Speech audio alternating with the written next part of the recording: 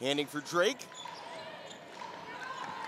Drake again, she'll try her second three and connect this time. Stonebraker, Blumenfeld on the post, off the glass and good. Nice post move by the redshirt freshman from Northbrook, Illinois. Had Stonebraker open, finds Blumenfeld at the free throw line, and that's a slick jumper, Casey, from Blumenfeld. Game for the first time tonight out of that timeout. McCrea, the baseline drive, splits defenders and finishes well.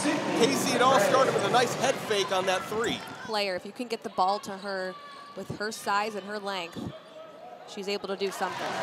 Speaking of size, length, and doing something, Brooke Blumenfeld for the Huskies on the other end.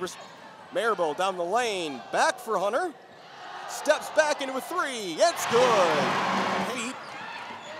Extra player opportunity for the Huskies. Blumenfeld, late pass, Stonebraker, and one. It's been awesome to see, and great to see more youth involvement as well, as Tara Stauffacher drains that three. Rebound, getting a hand to it with Stonebraker, and that was enough for the Huskies to get a fresh 20 seconds.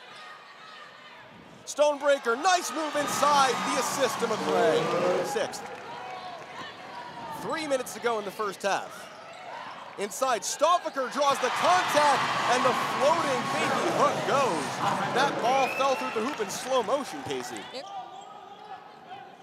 Lobbed in for Nickel. Stauffacher, room for three, and it's good. Tara Stauffacher from downtown. Clock in the game clock. Down low, and it's Stonebraker with an equally easy lay-in. What a left-handed find by Grace Hunter. Out of this gym with a win. McCrea, catch and shoot. Huskies lead. Stonebraker, backdoor. McCrea down the lane. Yes! The three teams to beat Ball State. The 11-time national champion UConn Huskies. The 2-time national champion Notre Dame Fighting Irish.